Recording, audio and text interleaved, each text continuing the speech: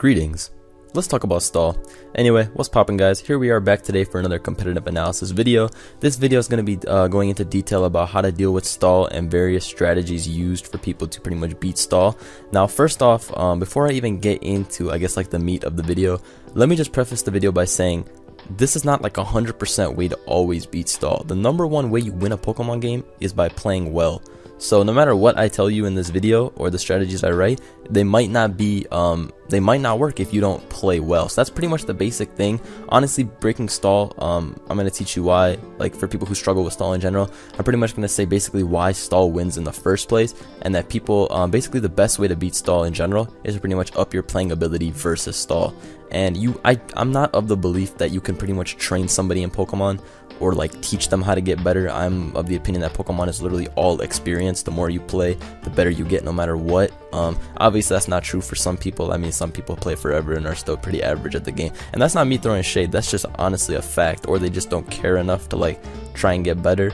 But I am of the opinion that the more Pokemon you play, the better you get, the more you understand. You'll notice trends in team building, you'll notice how people usually play a certain situation, and that kind of thing. You'll understand how people, you'll be able to gauge people's skill level based on the plays they make in their game, so you know what kind of play you should make, seeing how much credit you should give your opponent, and that kind of thing. And all of those are really important things to take note of for when you play stall. So basically the main things I see on my videos are stuff like, how do you beat stall on the ladder, blah blah blah blah blah, stall is this, stall is that, stall is so impossible to take on, Sableye is the most like unbeatable Pokemon in the entire game, I have so many problems with Chansey, Amoonguss gives me depression. I see all kinds of comments like this. Now there are ways to deal with stall through team building, and there are ways to deal with it through building. So did I just say the same thing? Yeah, oh my god, I already messed up. Alright, there are ways to deal with it through team building, and there are ways to deal with it through playing. So let's go with the first option, which is going to be Pokemon you can use to deal with stall. Now anyone can Google, like you can pretty much literally Google Smogon stall breakers, but I'm pretty much going to go into detail on why specific cores of Pokemon or Mons in general are really good versus stall. Okay, so first off, let me just pull up the most common stall team seen at the moment. Alright, bam. As you can see, Sableye, Weavile, Skarmory, Chansey, Amoonguss, Quagsire, the big six. This is what your nightmares are made of, alright? So let's dispel some rumors. Okay, so some of the initial cores you can use to just obliterate. This is just straight team building. Bandit Tyranitar plus Charizard Y. I always gas this core up, but it's for good reason. It obliterates most stall teams. As you can see, this team has very few switch-ins to a Bandit T-Tar. The Skarmory is actually counter, which is pretty much the main switch-in. It's physically defensive counter, but it's not Rocky Helmet, so you don't actually lose too much clicking Crunch. Crunch does up to 40% to Skarm. If you get the defense drop, that's almost a 2-hit KO. Even then, I wouldn't stay in risking rolls on the counter, but if you play smart, I mean, you don't have to. Chansey, for example, if you bring your Bandit Teeth in there, they stay on a superpower, they're gonna die. You Pursuit, you're doing 50%. How's a 50% Chansey with Rocks up? Well, I mean, Sableye's there, so maybe you won't have Rocks up, but how's a 50% Chansey gonna be able to deal with your special threat now? That people need to really understand that the biggest thing with stall, when you're playing against stall, who's going to be playing more aggressive? The guy with 6 walls or the person with a balanced or offensive team? Obviously, the person who's going to be playing more safe is going to be the dude with stall. You're going to be playing more offensive because you need to find the right opportunities, the right openings in the battle to strike and get the advantage versus stall. Stall has 6 walls. They don't have to play aggressively. They can just wall out your whole team, play it patiently, find the right turn to bring in their Weavile, Pursuiter, or whatever they really have to deal with offensive stuff. That's all they have to do. So you need to be the person who's taking advantage of their team. You can't just be waiting for stall. You don't play you play reactionary. You have to play offensively. You need to try and get around all the things they want to do. If I have a Manaphy out, this dude is most definitely going to go into his Chansey. No, I need to double into my Heracross right there and then and find the right opportunity to make the offensive play. That's what you need to do. So if you have a stall break on your team, you can't just assume it's going to 100% win. I can have a Charizard Y and think it's just going to win, but if I keep on fire blasting as the dude goes into Chansey and lose all my PP, I'm not going to win. I'm going to be getting played, he's going to get up Stealth Rock, he's going to get off a T-Wave, and it's just, I'm going to be losing momentum, and it's going to be much harder. So the core of Bandit Tyranitar plus Charizard Y, in theory, will pretty much always obliterate stall, because it does trap the Chansey down to 50%, and then Chansey will not be able to come in on Fire Blast. It's actually a 2-hit KO. So that's pretty much the mentality between that core. T-Tar is able to put Chansey in a 50-50 position. Chansey doesn't even run T-Wave that much anymore. Well, some stalls do. Okay, but I'm just using the most common stall as an example, the one that people are the most annoyed by. As you can see, you just Pursuit the Chansey is down to 50, that kind of thing. Even then, Bantar in general pretty much breaks through this team. Like I said, only Dark Resist is Weavile. Obviously, that thing can't come in as 2-hit KO. It doesn't pack low kick usually because they're all banded. Sableye gets 2-hit KO. Quag takes like 50, I think. Stone Edge in general would obliterate all these Pokemon besides Quag, and again, Quag isn't risking coming in on Earthquake unless it is at 100%. So yeah, that's basically what you have to look at with Stall. Zardwai again just kills all these guys besides Chansey, so that is a good core. Zardwai T-Tar, one of the most basic Stall cores. Like that's like an ancient thing, and honestly, cores in general I don't really believe in. To quote Jam, cores are a myth. It's a primitive way of team building, and that is true to an extent, but I don't see Bandit T-Tar and Zardwai as a core as much as I see them just as fantastic partners for each other. Tar more of a good partner to Zard than Zard is a good partner for T-Tar, but you pretty much get the gist of it. So let's just move on into another team building example to deal with Stall. Okay, so let's get back into more strategies. Sorry guys, my computer kind of messed up, so I'm just coming back. That's why I was acting like there was a break. Anyway, let's move into more strategies to dealing with Stall. So another big thing that people use is Life Orb Tornadus. That is a really, really good Pokemon in general for taking on Stall. It can pretty much punish every single Pokemon. Chansey isn't a good switch into it because Life Orb Superpower will dominate that thing. And if it has knockoff, that's even worse because Chansey without any Violite loses a lot of its viability. Sableye, which people just love to switch into everything, gets 2-hit KO by Life Orb Hurricane. Weavile gets O-Code, Skarm gets Heat Waved, Quag takes like 80, Amoonguss dies, that kind of thing. So it is really nice. You kind of have to play smart because again, the Weavile will be in the back ready to pursue you. But if you play smart, you know, you don't, you pretty much only use it to kill like the Pokemon you need to. You can obviously outplay the pursuit and that kind of thing. So it is really, really nice versus those. Torn, I wouldn't put it at like the very top of Pokemon that beat Stall, but it is one of the Pokemon that does excel versus Stall and a Pokemon that you can definitely use to punish it. Especially when you have Taunt, Knockoff, Superpower, and Hurricane. That set in general just kind of annoys the bulkier builds. Well, specifically more towards balance, but like I'm saying, Stall in general does get hurt. Another Pokemon that people just like ignore because of Amoonguss, Specs Keldeo. I always rant about this Pokemon, how amazing it is, but Amoonguss can switch in and get burned. But then, well, what if on the next time Amoonguss switches is Icy Winds? That's what I'm talking about playing offensively, and you're playing against the Stall. You need to play the player. That's basically what I'm talking about when I say you need to play offensively. If I keep scalding the Amoonguss every single time as it comes in, even after I burn it with Keldeo, what is that doing? I'm just losing PP, I'm losing momentum, that kind of thing. But say it's Keldeo versus Quagsire, for example. I've already burnt the Amoonguss, it's at about 80%, and I Icy Wind at the next turn. The Icy Wind does around 35%, but because of the burn, I'm going to 2-hit KO him. Now what? I can double out on that turn into another Pokemon to catch his Chansey switch in and not get more momentum. Amoonguss is at a much lower HP than it would have been at, and next time with my Keldeo, I can just click that Hydro Pump and obliterate something. That's how you need to think of the battle. You need to always think, what's my Stall opponent going to do? Because again, he's not going to be playing the most offensive game you are. You need to play that opponent more than you need to play the team. You need to get in their mental, in a sense, I guess. So basically the name of the game is playing aggressively when you don't have the most perfect matchup. Other Pokemon, let's see what we can do for other mons that deal with this. Like I said, you have Keldeo. I mean, there's even niche stuff, like Diggersby with Life Orb, for example, just kills everything. I talked about this a little bit in this video I did. I don't know if, I don't know if that video will be up before this one, but it's a Pokemon of the top 10 Pokemon that aren't in OU. Well, that aren't in OU by tiering, but are still good in OU, that kind of thing. Stuff like Kyurem B. Banded Kyurem B can obliterate Stall. I mean, obviously, it's a rather unconventional Pokemon. Stuff like Gengar proves to be very, very annoying. The Taunt Pain Split set, for example, though Weavile's existence makes it not as good as it might have been a while ago. Life Orb Calm Mind Clef. Not seen too much, but it absolutely obliterates offense. The fact that I say, the reason I'm saying Life Orb is because at plus 62 at KO Chansey, even if it has the Violite, and Quagsire actually gets 2-hit KO'd, even if it does have a little bit of Spadef. It can't be taken, those Life Orb Moonblast, it just gets destroyed. And another Pokemon, Rain Dance Manaphy. Like, Manaphy in general isn't a bad Pokemon, it's already used to take balance. Throw a Rain Dance on it, and it'll absolutely destroy Stall in general. Rain Dance, Scald, Psychic, Tail Glow, just obliterates. And it's a really, really nice set in general, and that kind of thing. Even the Rain Dance Calm Mind set would be doing a lot of favors for you because Quag is taking a lot from a Rain Boosted Scald. It'll also get burned, and then what's it gonna do? But that set is beaten by Amoonguss to an extent, so I am a bigger fan of the Rain Dance 2-attack with Psychic Rest set.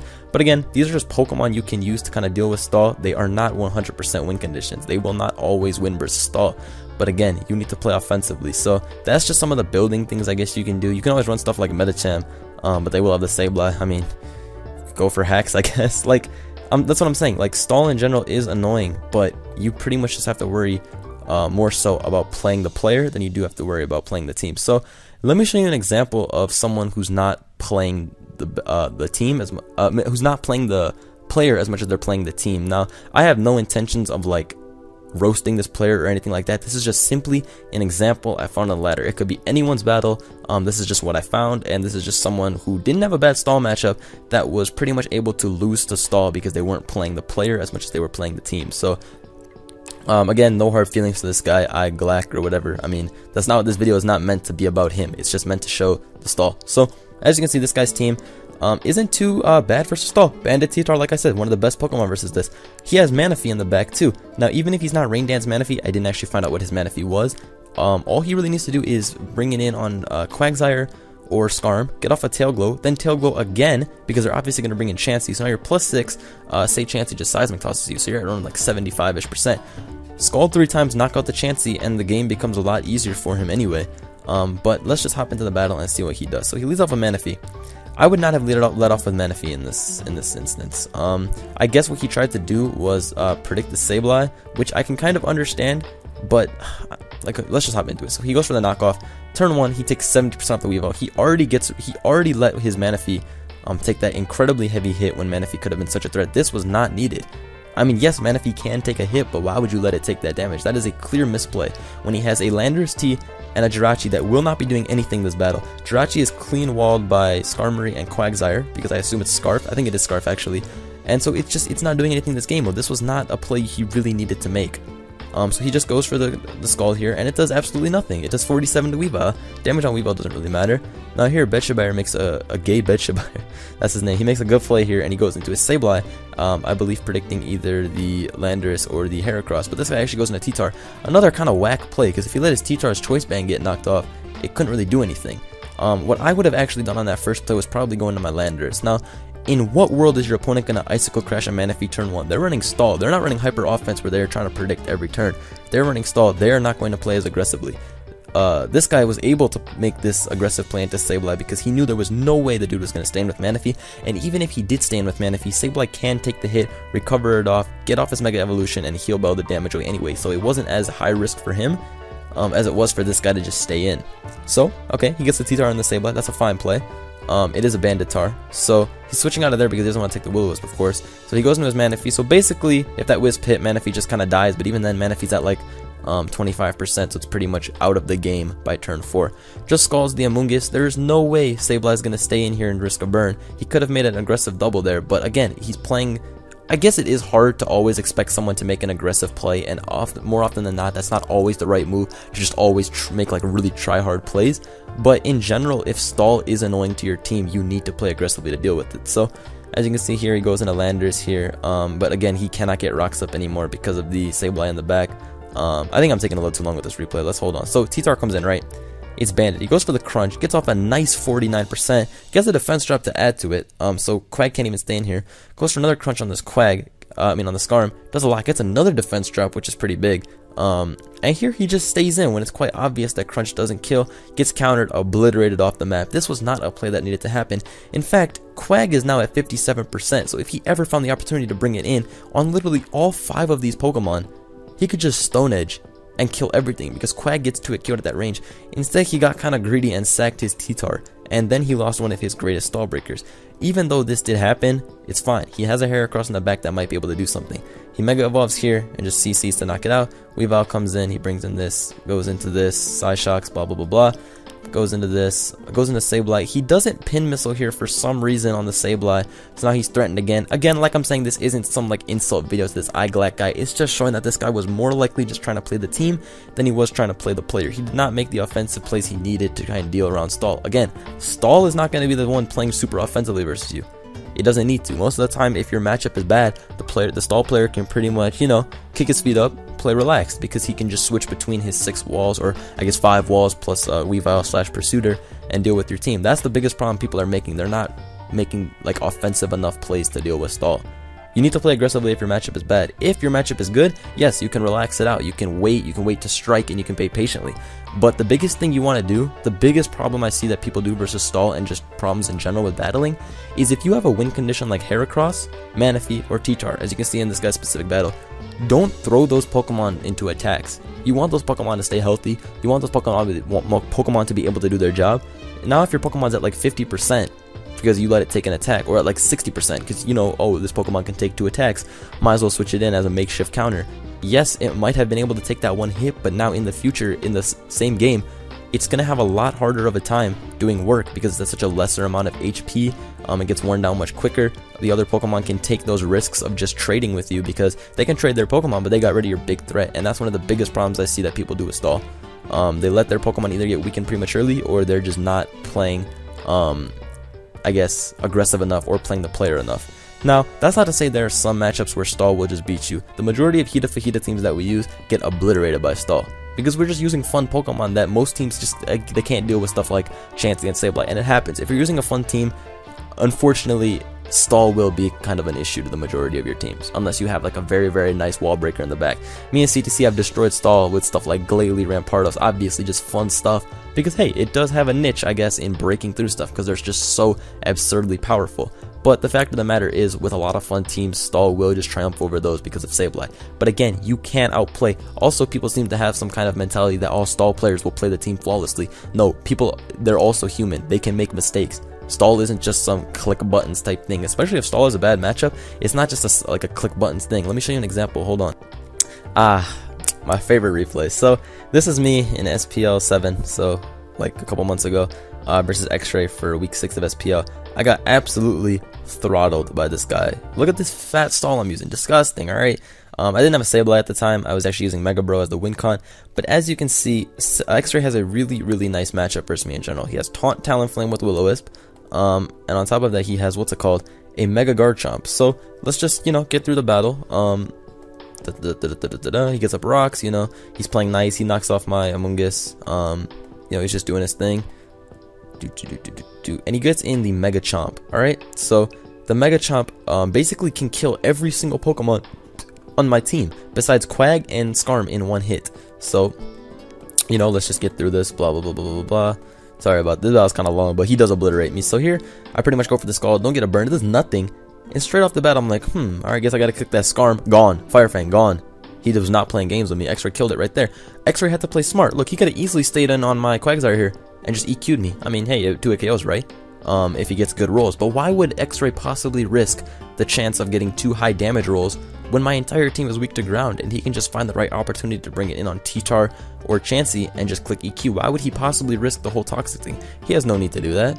And that's the thing, people get too excited with their win condition. X-Ray played this game really, really nicely because he had such a relaxed, good matchup versus me. He had the Mega Chomp, which obliterated me. He had the Taunt Talonflame, which he could always use in the back to, you know, mess with my team, spread status, stop the heal bar from Chansey and that kind of thing. He had a matchup and he played it really, really well, as you're gonna see. So we're gonna Quag, get burned, get taunted, blah, blah, blah, blah. I try my best to kind of get around this, but it's pretty much to no avail. Right back into Chomp, 60%. Look at that damage. Gone, gone. He doesn't have to stay in here. I actually make a double in the tar, but it doesn't matter. So basically what happens in this battle is I get obliterated by the Mega Chomp and just I get 6-0 straight up destroyed. And you guys have seen that video. It's on my channel for one. But basically that's what I'm saying. He had a good matchup. He didn't play stupidly. The only play that might have been bad for him was when he SD'd on Slowbro. If I burned, he could have lost. But I mean, it's 30%. Even that, I personally wouldn't have risked that. I would have tried to get the SD off on either a Amoonguss, Skarm, T-Tar, or Chansey. But I mean, he did it. It worked. It did happen. Like, it is only 30%. Basically what I'm saying is there was only one thing he could have done that was safer than setting up on a 30% move. But yeah, that's what I'm trying to say. He played relatively smart this game, took proper control of his win conditions, and was able to break through the stall. He wasn't throwing it out willy-nilly, and he didn't have to play super aggressive because this was one of those really good matchups. Now, let's take that to a different lens. If I have a very, very offensive team versus stall, the majority of hyper-offensive teams with stuff like like Scizor, Bisharp, like that CBB team for example, with like Bisharp, Scizor, Latios, Garchomp, Landorus, T. That team can't really break stall. In fact, that entire team was obliterated by Quagsire. That's just something that's going to happen. Maybe you can play aggressively around that thing though. You find the right opportunity to somehow bait in the Sableye, get off a heavy hit. If you're able to get up rocks, you might have to switch a lot to wear it on the opponent. But basically the main thing with stall that people do not, I guess, take into account is that stall, some teams will just not have a good stall matchup. And that's just basically how it is, especially on the ladder. Because not all the time on the ladder can you afford to just run like a really like stall breaker heavy team, because you might just get destroyed by offense or something like that, and it's just problems that you have to deal with. But you can't control the team matchup unless you have like just a blatantly bad team. You can't control the team matchup. Like if you have a decent team, that decent team might have problems with stall. But you can control your playing ability, and you can control reading your opponent and finding the right opportunity to strike and that kind of thing. So I know this video did give a couple of team building strategies, but the main goal I want to talk about in this video is basically just there are ways to deal with stall, but it pretty much all comes from playing ability and just knowing when to strike, playing aggressively enough, and playing the player as opposed to playing the opponent. I hope this video was a little bit helpful on, I guess, just dispelling some of the rumors of stall. I mean, like I'm saying, people think it's really unbeatable, but it's not.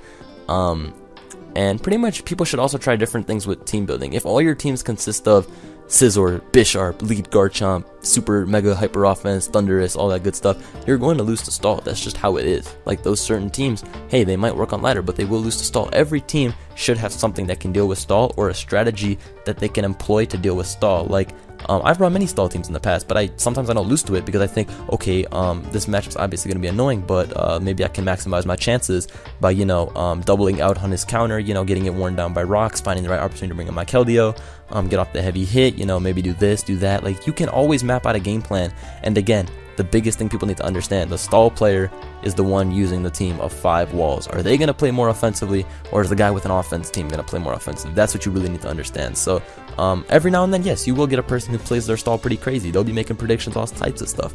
But that's only if their matchup is bad, because then they have to outplay a bad matchup, and the only way to outplay a bad matchup is to outplay the opponent.